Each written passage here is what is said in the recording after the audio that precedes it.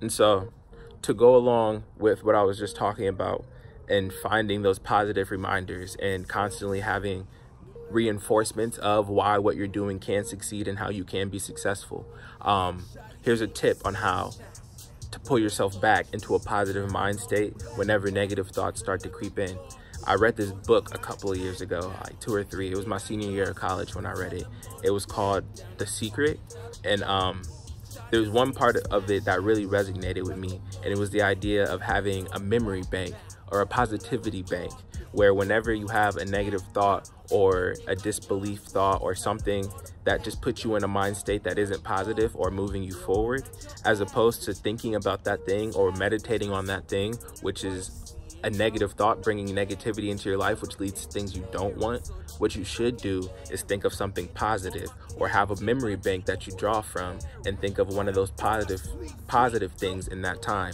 And you can have more than just one thought.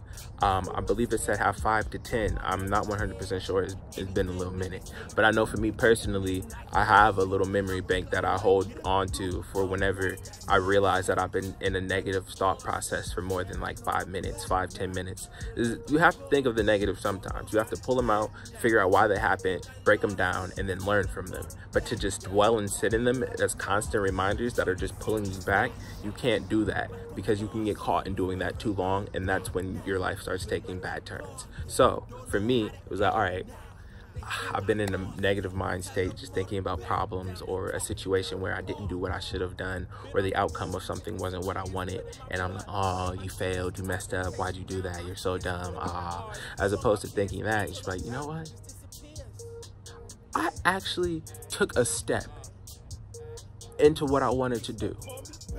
I can do this. Like, one thing for me personally, I moved from Ohio to Washington about a year ago and started pursuing my acting career. And I was still in Ohio because I was scared to move somewhere else. But I took that step. And so I look back now, I'm like, wow, it's been a whole year. I've almost lived on my own in another state for a whole year. I have my own space. Like, I did it. And I've actually been casted in something. I have an agent. Whenever I start to think, oh, this acting thing isn't really picked up, I haven't made $1,000, like $10,000, like just have checks coming in. And people think, oh, you're an actor, you want to be a movie star, huh? And I'm like, I mean, yeah, I'd like to be in a movie, but I take the small dubs. I got casted in a play. I have an agent. I just had this audition. Like, I'm constantly making forward momentum. Or just with my music, I'm like, oh yeah, I got this many views. Like, I got people who listen to my stuff. I have people messaging me who like my music. Like, I did something with my music. I'm not just another SoundCloud rapper. Like, and nothing against people on SoundCloud, because that's a step. I'm there too. Like, I've been there too, where only I had SoundCloud. And that's one thing I keep in my positivity bank. There was a time all my music was only on SoundCloud. There was a time where none of my music was professionally mixed. There was a time where I didn't even have recordings of my music. So I just remind myself of the steps that I've taken through the years to get to where I need to be next. And I'll just let those be the building blocks that lead me into, all right, so I did do that, and I did do that, and I did do that. So what's next on the list? Because I can do that too.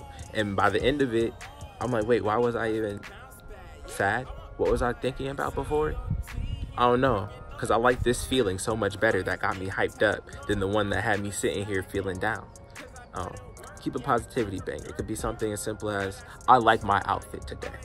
Or, I saved up $1,000 to do this. Or, I've had a good conversation repertoire with my mom for the last 6 months and we weren't close. Like, it can be whatever you want. It's like, I did graduate from high school. I have my diploma. That means you can do anything that you put your mind to. It's the little things in life that add up to the big things. It's the small steps that you take that get you on a far journey. One step starts a trip of 10,000 miles. So take that first step and then be proud that you did it. Let that be your positive reminder. I woke up today and I got out of my bed and I went into the world. Like, that can be your positive reminder. It's whatever it takes for you to remember that you are in control of your life and that you can succeed. So keep that into account. Self-encouragement is key. Self-reflection is important, but don't let that self-reflection bring on self-doubt. Stay positive. Keep an I can attitude, because the world is yours, baby, if you take it. And I'm out here on the hunt. Lone Wolf out.